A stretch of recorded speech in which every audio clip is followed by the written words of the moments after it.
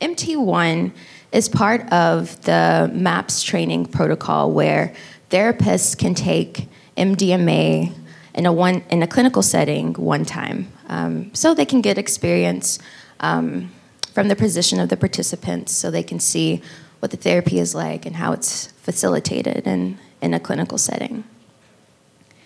And I've talked a lot about my MT1 experience, done podcasts, presentations about it, but it feels really important to share a story through dance, because there are some things that can't be really expressed through words, that my body now has a story to tell.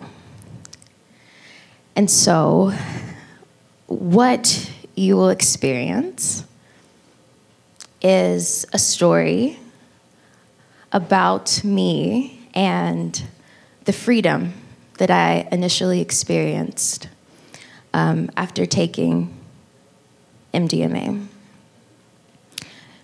Freedom for the first time in my body.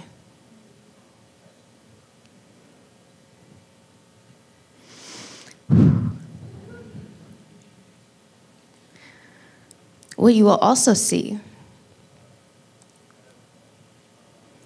is the trauma that resurfaced and the way that my body experienced the trauma. And I will have support from Camille, who will represent the trauma coming back to me. You will see my body embody the trauma, process through it. And you will also see the fight of what it takes to try to regain that freedom in the midst of the trauma, the embodied trauma. So I will say that there may be some parts that may be difficult to watch, and I invite you again to take some breaths and maybe even close your eyes. We've still got our safety monitors. If you all could raise your hands real quick. If you all need them, just raise your hand. And particularly, I just want to say for survivors of sexual trauma, this may be difficult for you if you're still processing. So with that said, I'm going to pause here and take the stage.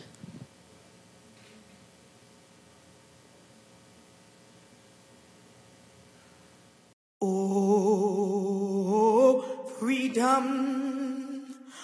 Oh, freedom. Oh, freedom over me. And before I'll be a slave, I'll be buried in my grave and go home to my Lord and be free. Oh, freedom. Oh, freedom. Freedom. Oh, freedom. Oh, freedom over me. Over me. And before I be a slave, I'll be buried in my own grave and go home to my Lord and be free. No more weeping, don't you know? No